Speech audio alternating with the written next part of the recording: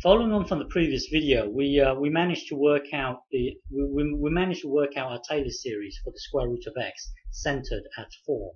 Now we need to look at the interval of convergence. So if you look at this we are ignoring the 2 for the time being.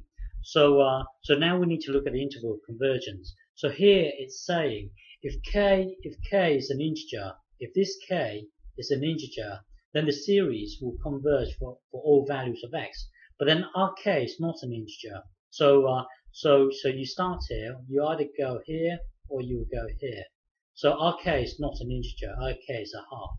So rk, if k here is not an integer, which is our case, then you know for sure that will definitely converge for anything for anything between -1 and 1. So this is excluding the endpoints.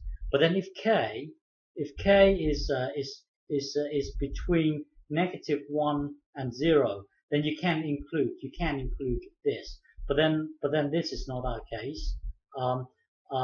Our case is actually this: if k is greater or equal to 0, which is our case here. Our k is a half. So this is our scenario here. But for sure, you would know that in between here it would definitely converge. But the good thing is now because our k is greater than 0, greater or equal to 0, we know that we can include the two endpoints. We know we can include the two endpoints. So we can write this now. So we can include the two endpoints. So whenever you see this, you can translate it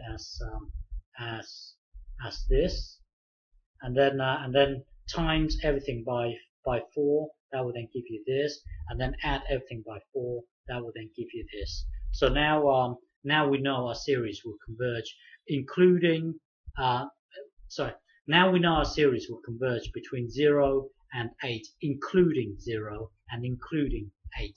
Okay.